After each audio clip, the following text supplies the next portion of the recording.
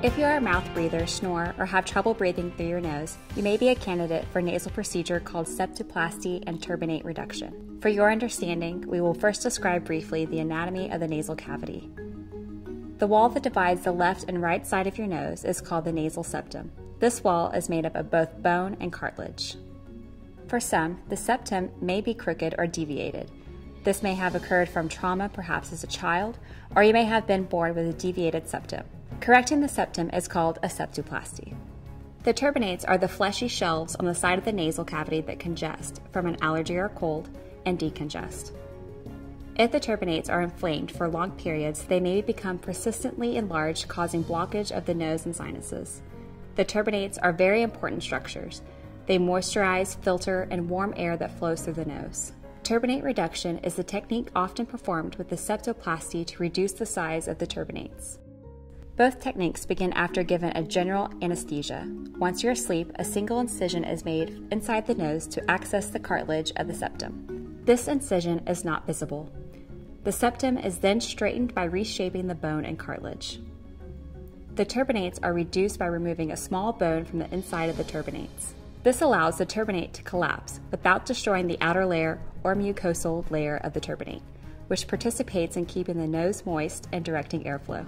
Once this is complete, a plastic splint is placed to prevent the septum from moving as well as reducing the risk of scar formation.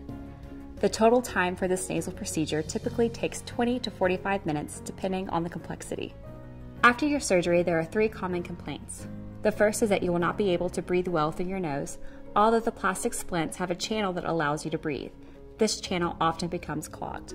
Dr. Pasha does not use packing or cotton in the nose unless you have a serious bleed. If you speak to other patients who have had a nasal operation by another surgeon, they may say the worst part of the procedure is when they remove the packing. You will not have this experience. Secondly, you will have post-operative drainage for 2 to 4 days.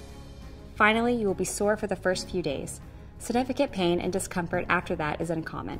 Occasionally, one may develop secondary sinus pressure that is instantly relieved when the splints are removed 6 to 7 days later.